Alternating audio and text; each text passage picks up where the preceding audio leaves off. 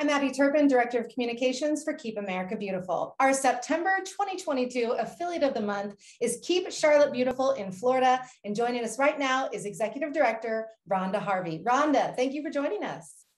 Oh, thank you for having us, Abby. Congratulations as well. So kind of take us back in your life. When did your passion for taking care of the environment really begin? I started out as a rock hound in the panhandle of Texas. If anybody's been to the panhandle, you know that there is very little in the way of trees or grass or much growing. So rocks was my start. And then when we moved to the Dallas area, my parents always had organic gardening magazines around. They grew a small garden. They were very big into reuse and recycling even back then. My grandmother always took us to the dump, and yes, it was a dump back in those days. Right. And we collected glass, and she would bake it in the oven, and we made crafts out of that. Oh, wow. And then also there was Girl Scouts and Boy Scouts. Both of those organizations are steeped in environmentalism and taking care of your environment. Now we are highlighting you because you have received innovation awards from Keep America Beautiful in 2020 and 2021 that you've just been awarded. So tell us about those projects. We'll start with 2020. Okay, so in 2020, it was the Innovation Award for a program. We realized that in Charlotte County and in Florida, that we have a lack of environmental education in our schools.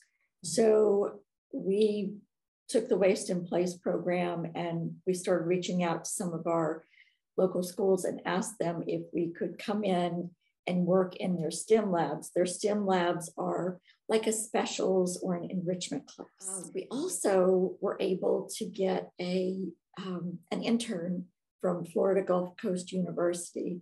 She was amazing. From end of January to the first week in March, we were able to present to 1,642 students.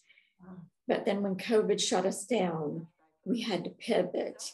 So our student started making videos. So she went home and she took the Waste in Place program and she made videos for 7 of the lessons, I believe. And we placed those on YouTube. She did a really good job with that.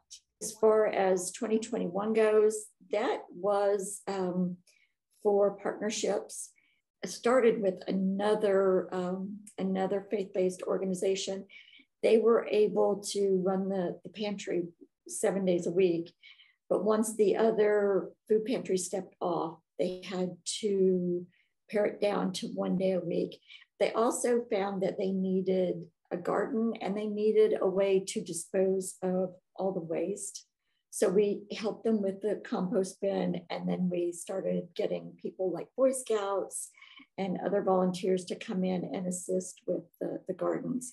Mm-hmm. So before COVID, they were serving just a handful of families. It was 45 families a week. Mm-hmm. And then when we got into COVID, now we're actually at 348 families a week.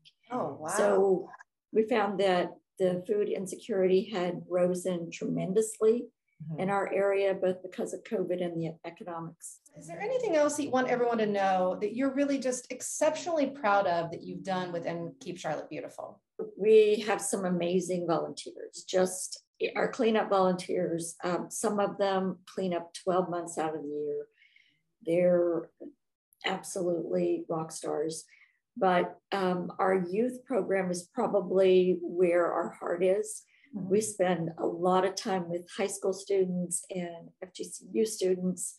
They have the service learning program where we used to call it community service. We now call it service learning because we want the students to walk away with information about what they can do to make a difference in their communities. So much going on, Rhonda. And of course, we congratulate you. Again, it's Keep Charlotte Beautiful, our September 2022 affiliate of the month. Rhonda, congratulations. Thank you. Thank you so much, Abby.